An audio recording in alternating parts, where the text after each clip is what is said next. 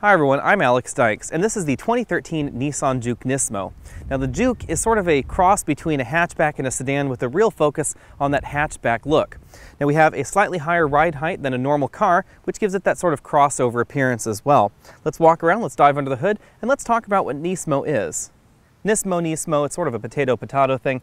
Either way, that stands for Nissan Motorsports, and that's the tuning division of Nissan. So right here we take the regular Juke, we get 9 extra horsepower, we get a lot of suspension tweaks, and of course we get some exterior appearance tweaks going on for this model as well. To say that the Juke's design is polarizing is really putting it mildly. I've heard everything from, my God, that is the ugliest car I've ever seen, to I want to have its babies, and everything in between. Everyone seems to have an opinion about the way the Juke looks, not just from this front angle, but also from the side angle, which we'll take a look at in a bit. It sort of has this honey, I blew up my leaf thing going on here with these sort of bug-eyed turn signal lamps here. Main high beams and headlamps are right here as well. For Juke Nismo duty, we have some LED daytime running lamps going on right here in the bumper, and of course we have this red stripe going across the lower grille. When you take a look at the side profile of the Juke, you can really see what's going on in terms of crossing between a sedan, a hatchback, and a regular crossover vehicle. We have an overall height that's less than a regular crossover utility vehicle, but higher than a sedan. We have a ground clearance down here that's higher than a regular sedan, but again, less than something you'd normally find in the crossover utility segment. Because we're in the Nismo treated Juke, we have these red mirror caps, and of course we have this red line continuing around from the front across under the doors. Speaking of doors, we have an interesting rear door treatment here. We have this vertical handle here in a kind of unusual place for most vehicles. Normally they're located right down there by the door. And of course, because we're in a Nissan, we have a rear spoiler, and we have these unique wheels and tires. We get 225 with rubber in the Nismo Juke versus 215 with rubber in the regular Juke. That's a decent improvement when you're talking about a vehicle that's this light. The heavy styling continues around the rear of the Juke. We have these very aggressive, very Nissan tail lamps going on right here. They actually remind me a little bit of Volvo, if I'm honest, especially with the hips that are going on here in the rear of the vehicle. It's a very attractive look, but it does mean that there's a little bit less cargo space going on in the Juke, which we'll take a look at in a bit. We have a third rear stoplight integrated into the spoiler, and we have a decent amount of aero treatments going on in this rear bumper cover, so you can see these little fins right here to help direct air around. We have the red line continuing on from the front of the vehicle here as well. We have a large Nissan Nismo single exhaust tip over there on the other side, and of course this square in the middle is just a reflector. It's not actually a third brake light because that's up there in the spoiler. Under the hood of this small crossover, you'll find a very small engine. This is a 1.6 liter direct injection 4-cylinder turbocharged engine. In the Nismo Juke, it produces 197 horsepower. It's 8 more horsepower than the regular Juke and 184 pound-feet of torque. It's a decent amount of power for an engine this small, and we have to keep in mind that the Juke is a fairly light vehicle as well. That helps us deliver 25 mpg in the city and 31 on the highway in our front-wheel drive manual transmission equipped Juke. If you opt for the CVT and the all-wheel drive, that drops by 1 mile per gallon on the highway to 25-30. Now the Juke does take a little bit of a hit in Nismo trim because the gearing is different than the regular Juke, so we get a slightly better city and highway fuel economy numbers in that regular Juke if you don't opt for this performance pack. We'll take a look under this little cover here so you can see the rest of the engine. So you can see it's a very small, very compact engine. I do like the way that it's laid out, however, because the oil filler here is in a very easy to find location. The oil dipstick is over here as well. It seems like it's fairly easy to service, even though it is a fairly compact engine and a fairly compact engine compartment as well. Things are fairly well spaced out under here for service. As I was saying, the Juke is not a very large vehicle, and we have this decidedly sloped rear windshield. That really takes a toll on your cargo carrying capacity versus something like a true hatchback with a very vertical hatch. This is the largest roller bag you can carry on a domestic flight. You can fit it in the car in a number of different ways. You can fit it in this way. It's just about as big as you can fit in the Juke. So you can see you can open and close the hatch very easily with the bag in this position, but you cannot rotate it like this and have it fit in the car. So you're really going to be limited to about 2 of these large roller carry-on bags in the back and maybe some other small baggage as well. And we do have folding rear seat backs, and these seat backs do fold completely flat with the rear cargo area, allowing you to roll those bags all the way into the cargo area, really enlarging the cargo room. But you can't carry any passengers back there, of course. At least they are split 60-40, so that allows you to have 2 or 3 people in the car and have some extra cargo room. The Juke has a few cargo carrying tricks up its sleeve, however. First is this cargo lid, which does stay in a nice vertical position like that. The second is we have this large cargo tub right here in the back. Hopefully you can see that on the camera. It is quite large. You can fit quite a large amount of stuff here. Of course, our jack is also contained in that little tub, and we have a spare tire underneath that. So if you need to carry a lot more cargo, you can just remove the tub and, of course, remove that cargo lid, and you can fit a decent amount more stuff in the back of your Juke. It's now time for our exclusive Trunk Comfort Index score, and to find out, we're going to have my assistant close the door on me and see how we fit in here. Okay, now we can open it back up again. Any day now. In our exclusive Trunk Comfort Index, the Juke scores about a 6 out of 10 as far as hatchbacks go. This cargo area isn't quite as cramped as it might seem on the surface. Of course, we also have that additional room down below this hatch as well. At $22,990, the Nismo is not the most expensive flavor of Juke you can buy. In fact, it slots kind of in the middle of the rest of the Juke lineup.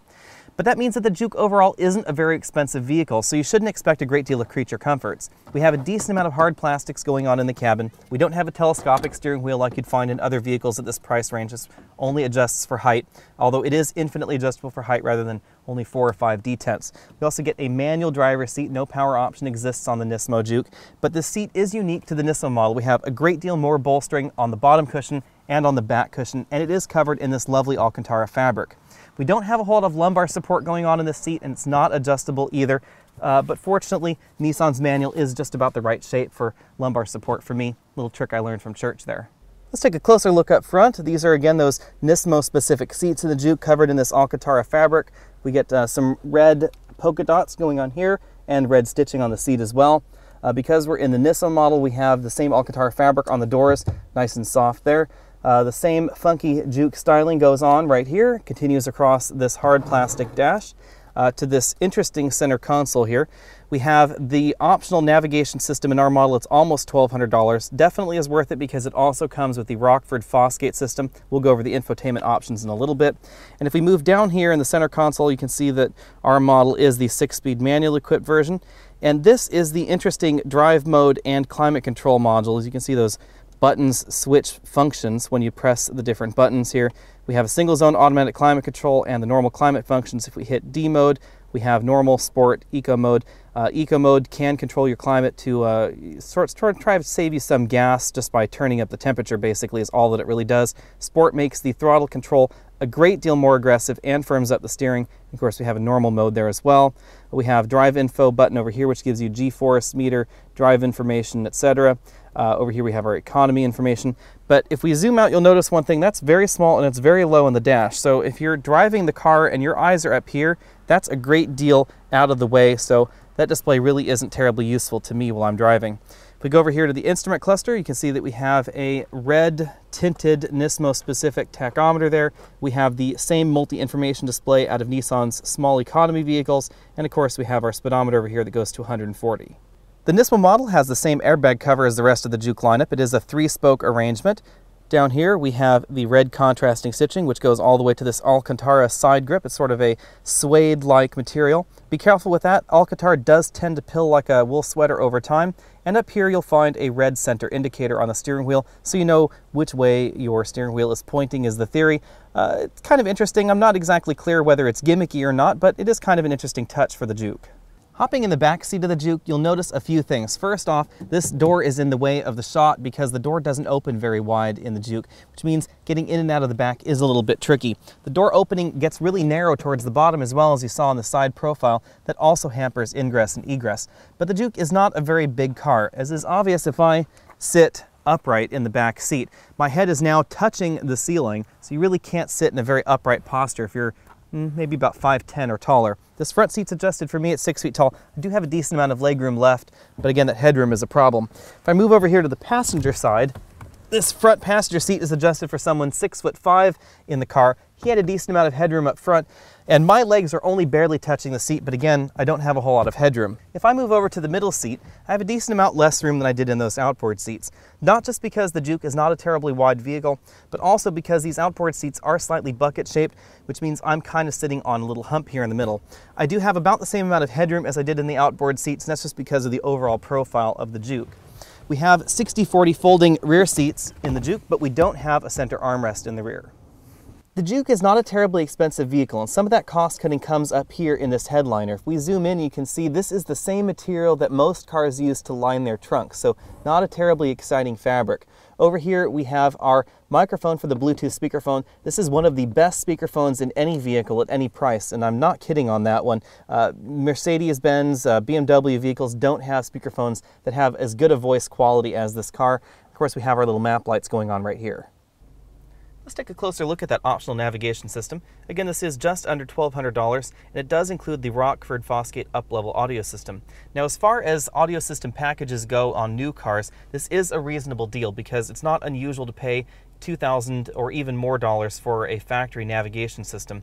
In other models of Nissan products, this nav system accounts for about $700, so you would logically assume that the rest was the audio system upgrade.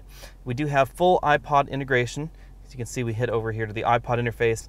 We can browse the iPod playlists, artists, albums, genres, etc. We don't have any voice commands a la Forward Sync, but the system is fairly snappy, fairly easy to use as well. We have a single slot CD player here, of course. We have XM satellite radio, we have AM/FM radio, and if we hop over here to the nav system, this is where you'd enter your destination, previous destinations, home, etc. We also have access to the map. We have nav traffic. This is traffic delivered by XM satellite radio, so you do need that subscription in order for that to work. And we do have, of course, the setup screen here where you can change your audio options and system options, etc. Even base models of the Juke have an iPod interface, although navigating your iPod is going to be easier on this navigation system. All models of the Juke also come with Bluetooth phone integration, but we don't have Bluetooth streaming audio in this car, so if you have a Bluetooth streaming audio only device, I don't know where you'd find one, but if you had one, you wouldn't be able to use it with this system. We were able to use a wide variety of USB devices as well as that stereo mini input via the aux cable there.